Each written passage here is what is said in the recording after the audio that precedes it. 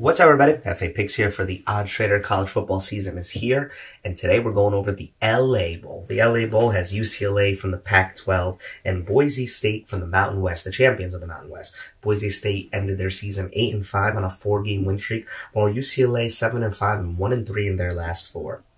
I'm going with Boise State here. It's pretty simple. I think Boise State's playing their best football right now. They're clicking 4 wins in a row, won their conference. Give me them +3 at -110 odds.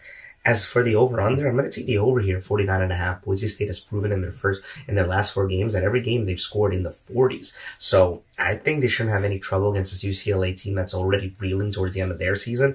So give me Boise State +3 -110 odds and the over in the game at over 49.5 at -110 odds. So my 2 plays for the LA Bowl for the OddsTrader. I'm Jefe Picks. Let's cash, everybody.